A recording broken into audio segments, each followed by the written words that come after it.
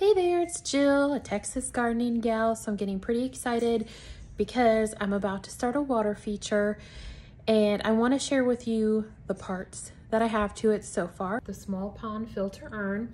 This is what is going to cause that nice trickling sound. It's pretty good size.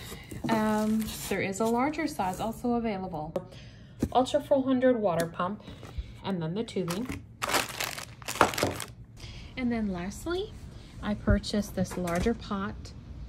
I do plan on keeping this in more of a shaded area, probably where it's around where it's at now. And I will put goldfish in here. And what I plan on doing is taking some of that fish water and then every so often using that fish water to water my plants with.